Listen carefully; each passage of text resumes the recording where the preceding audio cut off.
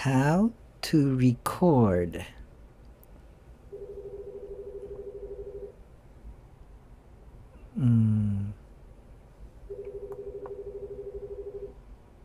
Well, it's not recording yet because when I speak, the levels don't move. So you have to hit it again. And then, see the light turns on? Now see the levels? They're moving. And then you can adjust the level with this one. See?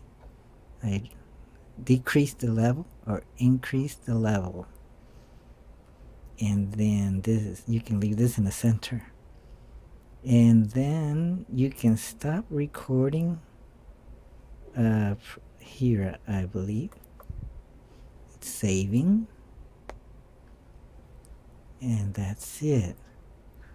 Now you go to the folder and see, that's the date, October 29, and the 4th one, the 5th one, and the 6th one. Whoa. So I'm going to go down to the 6th one and select it and play it. See the light turns on? Now see the levels? They're moving.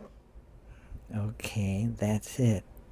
If you lose the time settings, you can set them in the menu button in system. Well, you have to select system setup and then time and date, and then time, and time set. See, it's the same, the correct time. You can escape by hitting this several times. Then go to the date to set the date. You can escape using the same button until you get back completely out. It's like the desktop. Let's see. So again, you just press this once and then again, because it's not lit up. That makes it, now it's recording because it's lit up. Then you stop recording here, I believe, unless you can also do it here. No, I think you have to hit here. And that's it. Let's see. This is just volume.